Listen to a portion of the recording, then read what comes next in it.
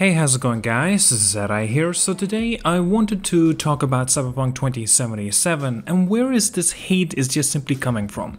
First of all, I want to mention Merry Christmas everybody. Hopefully you had a fantastic day and with your family, even with the circumstances that's what's going on in the world and how 2020 has been around as well. But yeah, hopefully the 2021 will be a better year compared to 2020. But as everything is going, it does not seem like that might be the case. Well, let's get it out of the way and talk a little bit about more of the Cyberpunk. Now, I'm getting this kind of messages and comments on my videos that I made about Cyberpunk, my community tab page as well, and just a lot of people in general, not a lot, but in some capacity at least. Everyone's just like, pure hating the game for no reasons. All they say like, oh, graphically it looks garbage, storytelling is awful, and clearly you already know that they are full of shit and they're just simply out there just to hate on the game. It's understandable, they're pure haters. What you should do is simply ignore them. I simply laugh and then just ban them if they are outright just being annoying at this point. But still, it's understandable. People are people, they do whatever they do on the internet. But I definitely want to touch on with the understandable circumstances what's been going on with the game, especially when people that were so hyped for the game and yet when they got the game it was just a pure disappointment in a lot of aspects. And so hitting the game is sort of getting on the bandwagon and just going with it. It's a very popular thing to do because hitting the game, that's what everyone's doing at the moment. And that's just, it's not understandable reason. The game is fantastic. It really is. If you cannot see that, then you have a problem that you did not play the game, or because you want to be a part of those haters, or perhaps you're blind. That's not the case. Now, again, guys, I'm just talking a little bit about it. I'm not saying literally in the cases of this, but here's literal cases then. Delays, investors pay, money, all this stuff has been played in the background. Delayed game after was from the April, then to September, November, then yet again to December of the release of this game. Obviously, he played a big part of this, and a lot of people were losing confidence into this game. But Projekt has reassured time and time again, saying the game is going to be fantastic, it's ready when it's going to be ready. They even mentioned in one of the very first trailers that they ever released as well.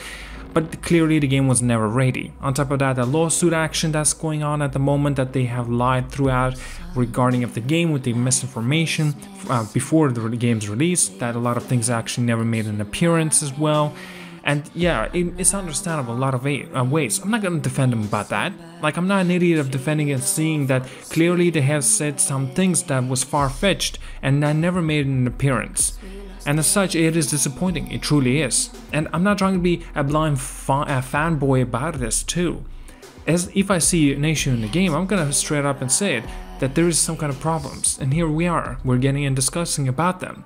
They have promised too many things and yet they never delivered.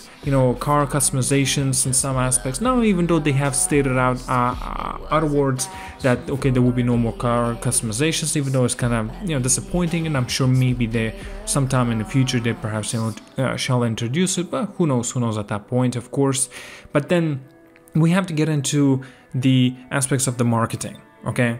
Marketing for this game was done, it was done pretty well, I gotta say, but they have hit a lot of things, especially talking about the older gen consoles. Older gen consoles from the release of this game was simply outrageous. It truly was. Projekt has hid the facts that the game is buggy, it's glitchy, it's not ready, and they sold the game like that, and they got such a big profit out of this. On the first day they already made all their money back, including the profit now, but also a lot of people were left completely disappointed with how much bugs, glitches and issues that this game faced.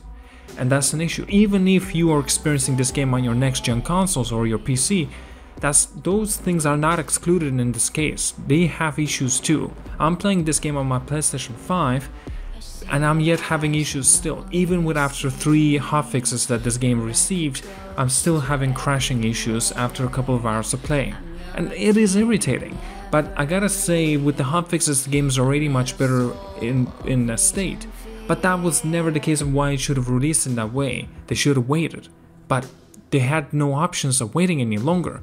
Investment is important because that's where they get the money, and that's how they're going to be able to continue making the game and with the development.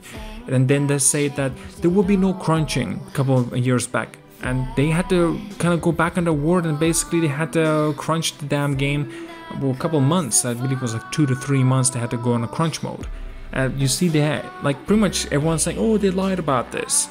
Again, what is their development of any games out there that don't have crunch? That's just realistic. It's world, it's work, it's normal. You have your own work and you have to do some kind of crunch, or some people are lucky enough not to have any crunch in their work.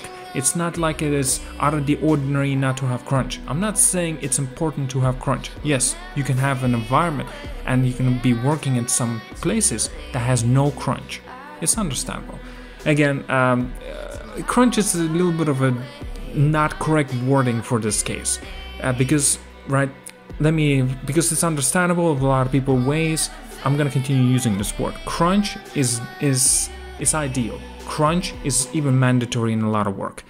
You may not experience it because perhaps you're somewhat used to it. It's just the case. If you're working it like in work, like 40 hours, like again, if you take it easy with those 40 hours of work, do you consider this crunch? You know what I mean? If you work overtime and you get paid, is that crunch? You know what I mean? It's a standard. It's standard nowadays, and people don't see this.